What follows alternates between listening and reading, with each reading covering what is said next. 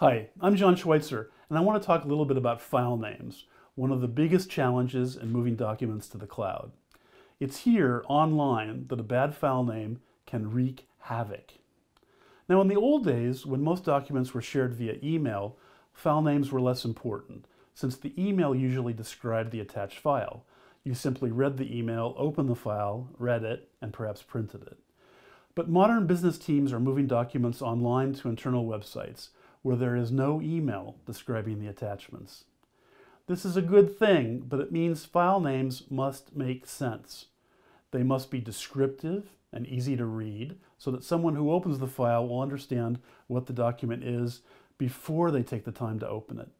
And give essential information at a glance, like the version date of the document, the subject, the type of document, like a speech or a release or internal questions and answers. Now, why is this important?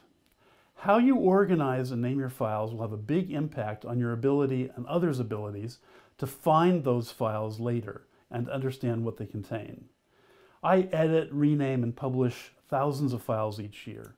And one of my favorite examples of a bad file name is one I've received a number of times: final.doc.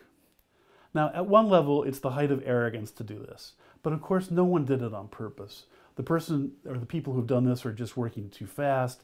They're not giving thought to the fact that others will ultimately find this file online and have absolutely no idea what the file is. Dates also need to be consistent. A good format begins with date designations of a 4-character year and 2-character month and day.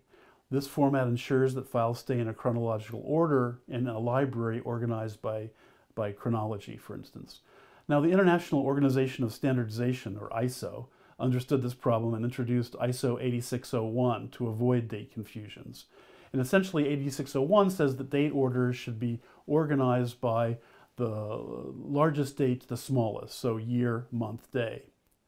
So these simple processes and rules are things that can help you make your team more effective. I've got lots more simple, effective ways to help you save money and manage big teams as well. Please connect with me if you'd like to have a conversation about the ways I can help you and your team. Thanks.